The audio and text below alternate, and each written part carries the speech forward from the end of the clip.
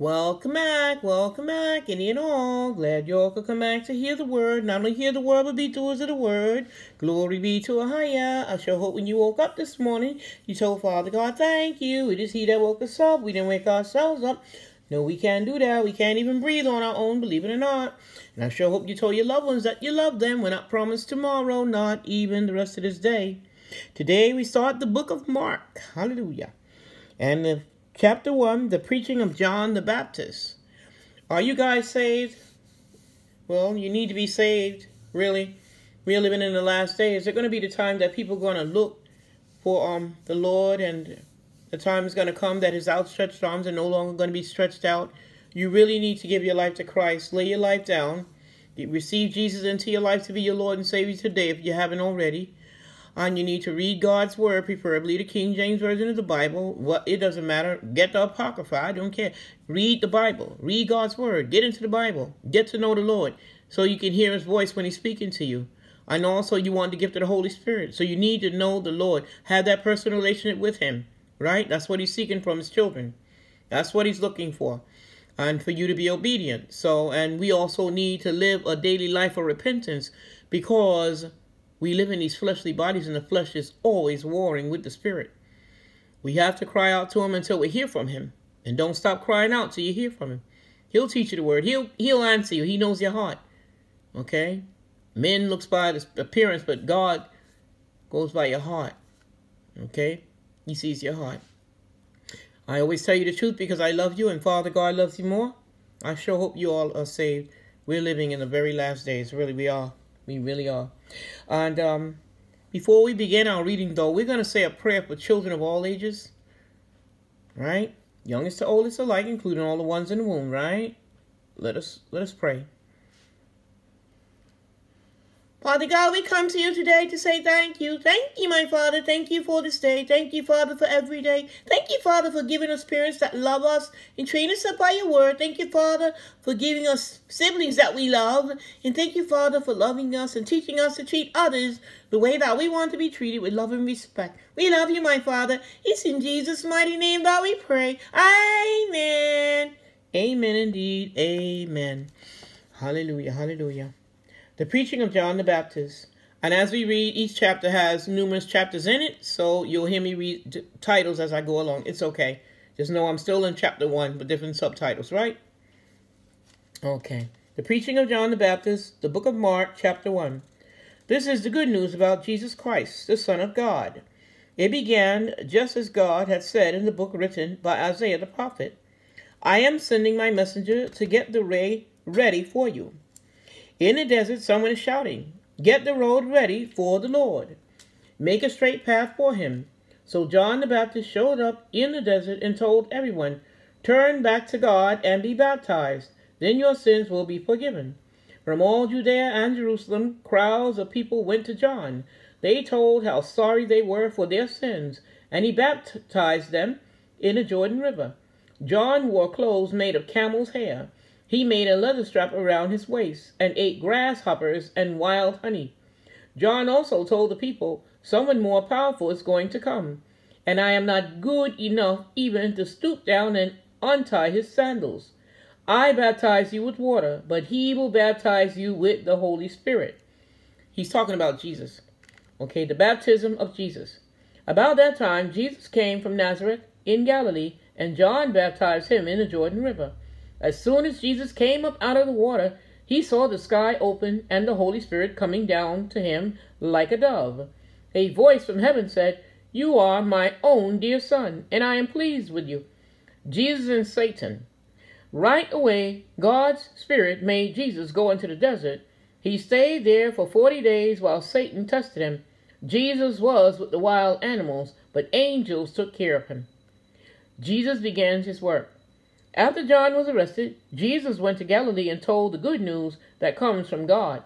He said, the time has come. God's kingdom will soon be here. Turn back to God and believe the good news. Jesus chooses 4 fishermen. As Jesus was walking along the shore of Lake Galilee, he saw Simon and his brother Andrew.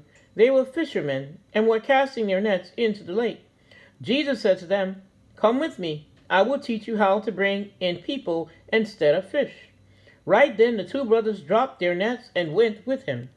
Jesus walked on and soon saw James and John, the sons of Zebedee. They were in a boat, mending their nets. At once Jesus asked them to come with him. They left their father in the boat with the hired workers and went with him. A man with an evil spirit. Jesus and his disciples went to the town of Capernaum. Then on the next Sabbath he went into the Jewish meeting place and started teaching. Everyone was amazed at his teaching. He taught with authority and not like the teachers of the law of Moses. Suddenly a man with an evil spirit in him entered the meeting place and yelled, "Jesus from Nazareth, what do you want with us? Have you come to destroy us? I know who you are. You are God's Holy One." Jesus told the evil spirit, "Be quiet and come out of the man." The spirit shook him. Then it gave a loud shout and left. Everyone was completely surprised and kept saying to each other, "What is this? It must be some new kind of powerful teaching. Even the evil spirits obey him." News about Jesus quickly spread all over Galilee. Jesus heals many people. As soon as Jesus left the meeting place with James and John, they went home with Simon and Andrew. When they got there, Jesus was told that Simon's mother-in-law was sick in bed with fever. Jesus went to her. He took hold of her hand and helped her up. The fever left her, and she served them a meal. That evening after sunset, all who were sick or had demons in them were brought to Jesus.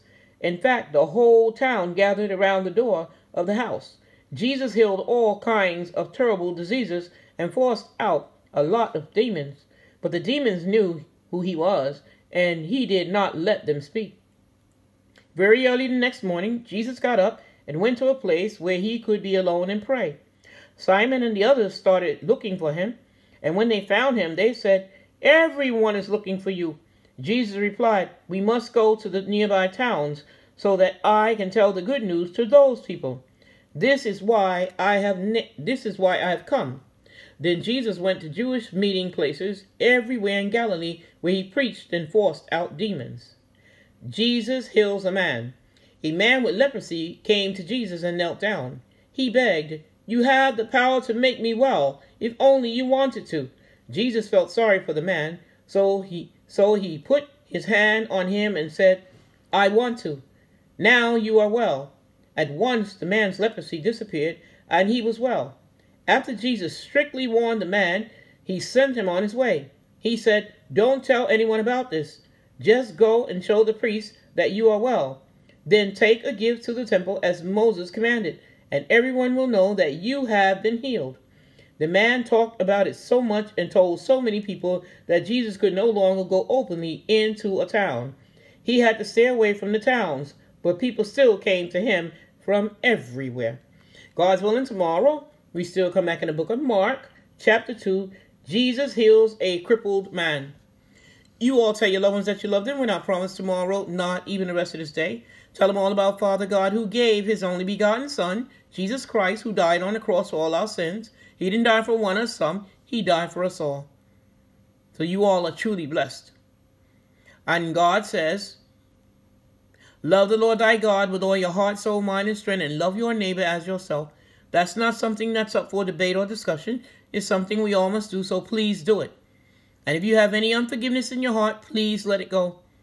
If you want your Father who art in heaven to forgive you for your sins and your transgressions, you must forgive your fellow man.